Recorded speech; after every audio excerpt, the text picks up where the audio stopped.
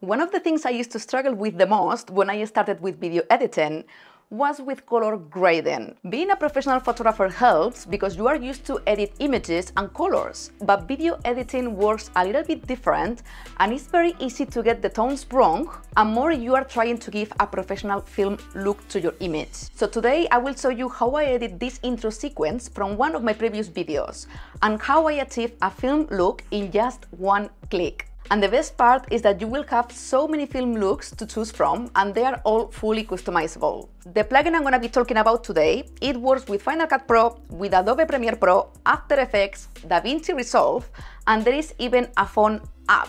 So you're going to be able to use it regardless of what you use to edit. I personally use Final Cut Pro, but it's going to be the same for any software you may use. The plugin itself is called DEHANCER, and this video is not sponsored at all by them. I just use this plugin a lot for my videos, and I just wanted to show you in this tutorial because it's very good for beginners if you want to achieve the film look. And you can also be very thorough with your edits and get more professional with it because it has so many features. But they were nice enough to give me a discount you can use, and I'm gonna link below, to get a 10% discount from everything you get from DEHANCER. However, this video is sponsored by Audio, and I'm gonna tell you more about them later, and you will understand why when I'm gonna show you the final sequence. So let's go to it now, to Final Cut Pro, and here you can see I already have all the clips I selected for my intro. And all the plugins, most of them at least, work the same way.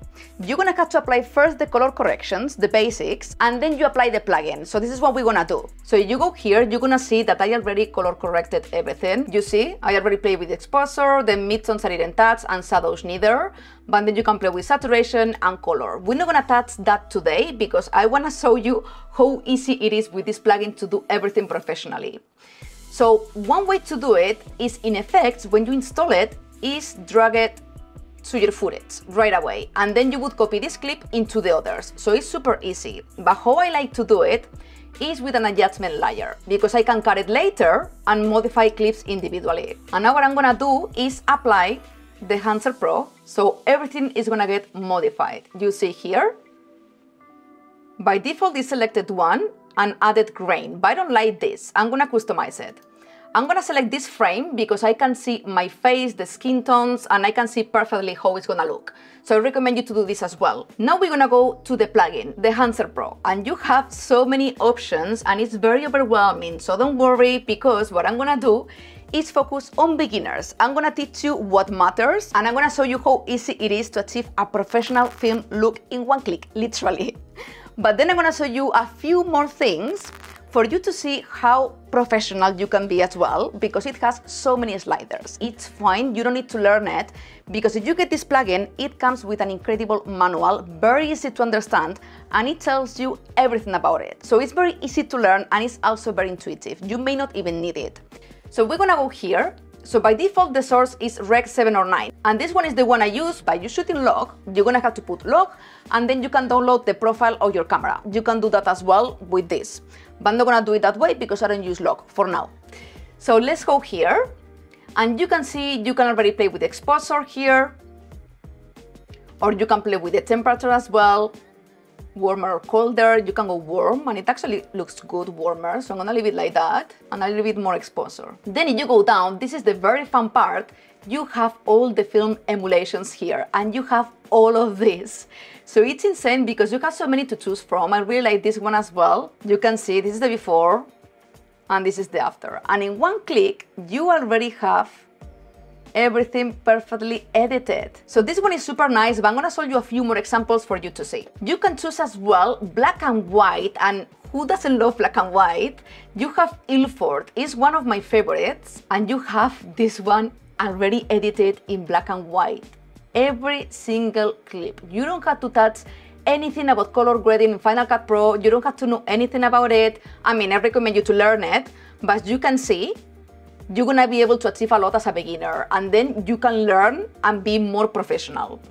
So I'm gonna choose this one as well to show you. The one I use for my other video, I'm gonna show you how it looks, is this one, Kodak Kodachrome 64 Experimental. And I like this one because this film stock is characteristic for the red and purple tones in the shadows. I really love this film stock emulation, and it's perfect.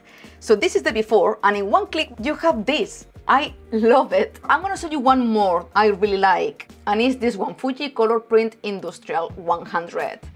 It gives these moody tones, and if you follow my channel, you know that moody is my favorite word for color grading and for photography style, because it's my style and I love it. And it's applied already to everything, to all the sequence, so it's incredibly easy. To change a little bit, I'm gonna edit it with another color grade because you already have the other intro I showed you, so I'm gonna choose another one so I give you another example. I'm gonna select Fuji Color Pro 400, this one. This one is very subtle, but I really like it.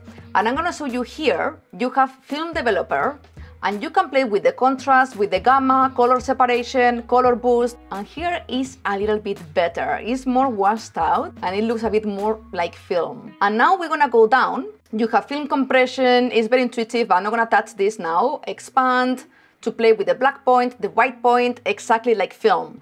And then you have here print.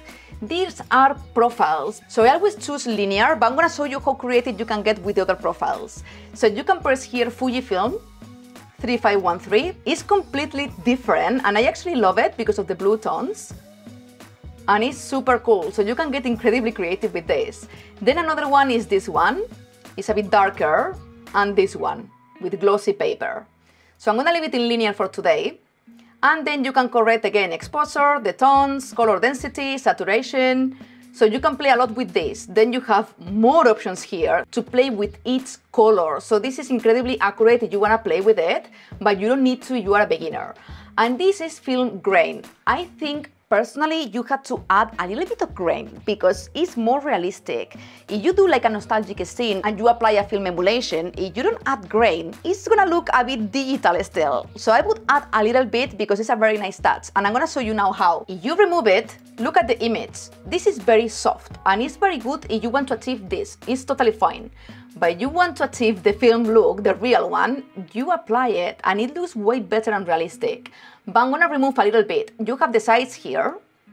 It's very obvious, it's the size of the grain. I'm gonna remove it in one, and then I'm gonna reduce the amount because I don't like too much either. Maybe 3 or even 4. I'm gonna leave it in 4. You can see it already and it's very subtle. Then you have the film resolution. This is just the resolution of the grain. Then shadows, midtones, and highlights. You can play with the grain in each section of the photo. Halation. This is another plugin that comes with the DEHANCER Pro, and it's this halos film used to create around highlights, but I don't use it. I personally don't use it, but there is another plugin I love, which is bloom effect. And the bloom effect is what you can create with mist filters. I don't know if you know about them. I do have videos about this on my channel, and I love them because it softens the highlights and it makes everything a bit softer in general, which is very cool and looks very cinematic. But if you don't have a filter like that, you can fake it with this, and I'm gonna show you how. It's very easy. You just have to go here to bloom, and you press here enable. This is the before and the after. It softens the image. So this is very good if you don't have that kind of filter. You can fake it in post-production. So I'm gonna remove it for today. And this is something you really have to use. I mean, you don't need to, but I love to use it, which is the vignette. You have to press here in enable, and you can play with the exposure. So I'm gonna darken the exposure a lot, and you can see it's too much, but that's fine because in size, you can make it bigger, the center. And then the feather as well. This is the before, and this is the after. I think it looks good because you can put more attention into the subject. And it's gonna apply it in all the scenes as well, as you can see. So it gives a very nostalgic look, and I love it. And then here you have more options I'm not gonna show you today because otherwise this video would be incredibly long. But then what I want to show you is the output. This is incredibly important. Output, total impact. This is the opacity.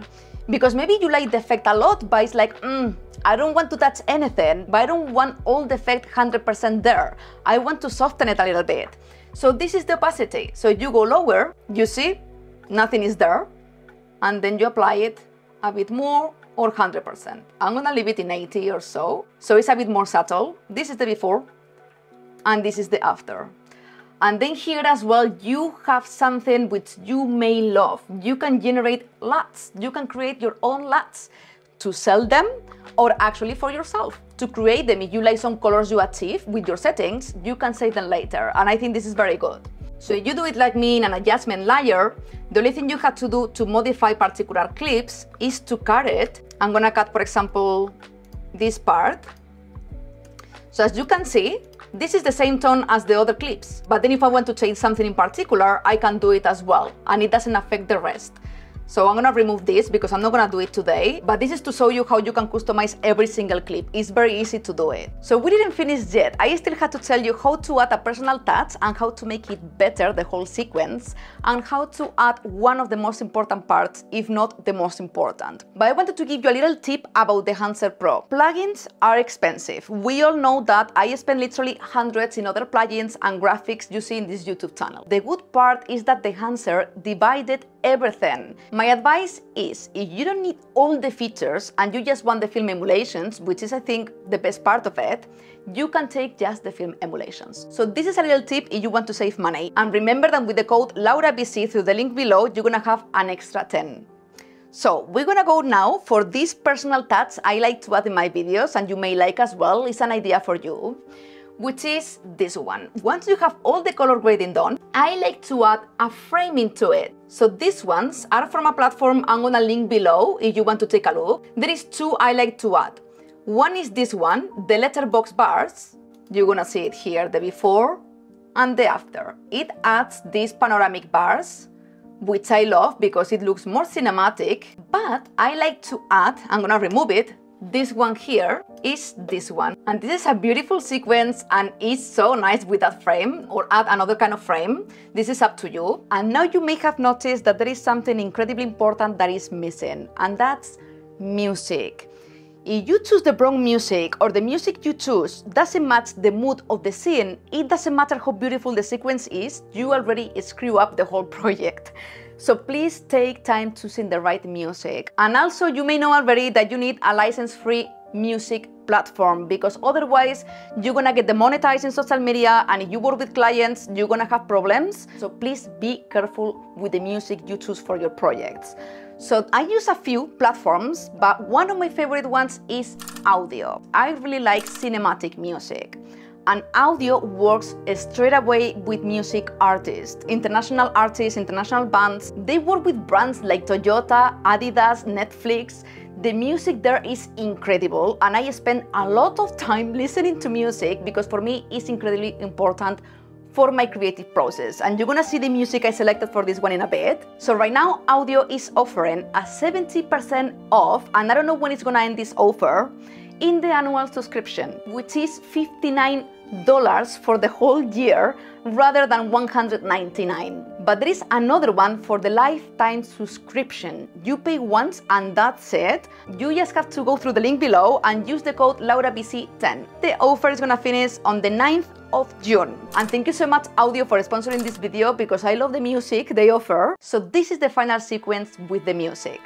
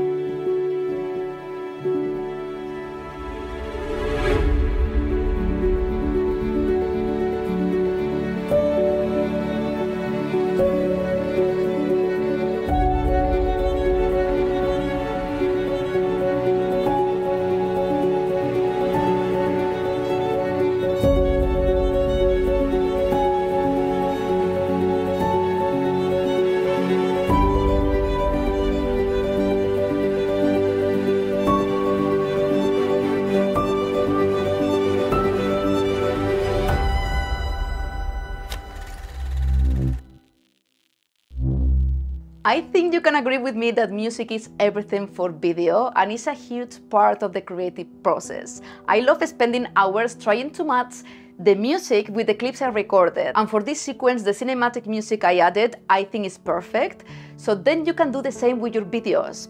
And an extra tip you may have heard already is to edit with the rhythm of the music. But don't overdo it, because otherwise the audience is gonna expect all the time the change of the clips. So don't overdo it, but do it a little bit because it looks more professional and it makes a difference. Again, I'm gonna put the links below. The discount for DEHANCER, you can get any product for DEHANCER with a 10% off, and they have also film emulations for photography. So you may be very interested on this because they look very nice as well.